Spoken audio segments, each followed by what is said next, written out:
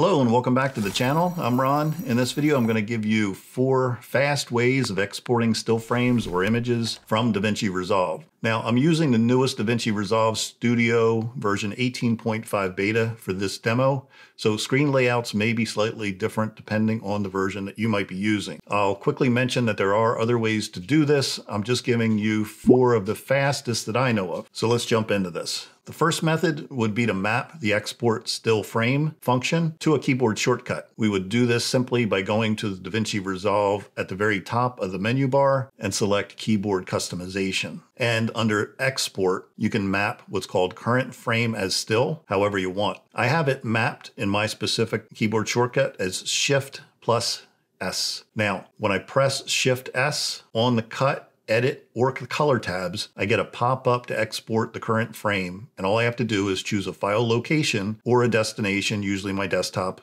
or a specific project file. Now, give the still frame a file name, a file type, usually I select JPEG, and just press export. Okay, second method, we'll use the grab still function. I'll assume you already have a clip on your timeline. Now, let's switch to the color tab. From the color tab, let's move the playhead to the specific frame that you want to export or grab, and then just right-click on your mouse and select Grab Still. And the still frame is going to show up in the upper left-hand corner under the Gallery tab.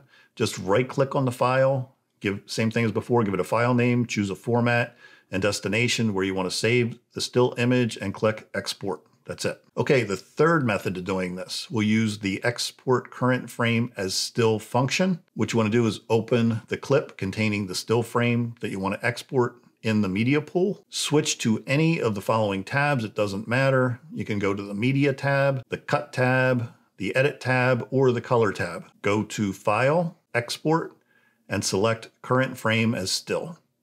Just give it a file name and select a file type. And the fourth and final method is just as simple. This time we're going to use the Fusion tab. Select the frame we want to export from the timeline. Right-click, go to Save Image.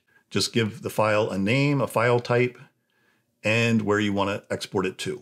I hope you found this useful. These are the 4 fastest methods to export a still frame in DaVinci Resolve Studio 18 Beta, each taking only a few seconds to complete. Choose the method that works best for you based on your workflow and your own personal preferences. And I hope you found this useful. Please do me a favor and don't forget to like, subscribe, and even share. It's always appreciated, and we'll see you all in the next video. Take care.